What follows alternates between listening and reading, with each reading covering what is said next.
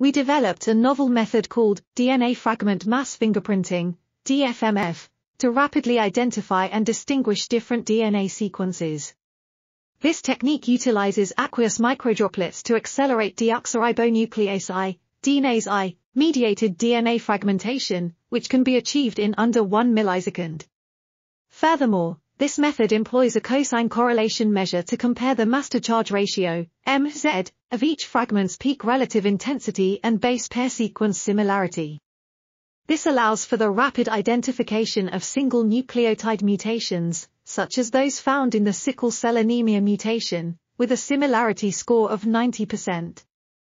Additionally, this method can also differentiate two adjacent bases in the sequence with a similarity score of 62%, which is significantly lower than the 98% similarity score required for gel electrophoresis or direct mass detection by mass spectrometry.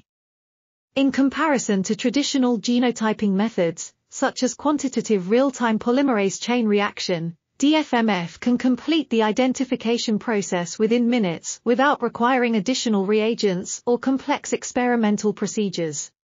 Finally, this method has been successfully used to differentiate.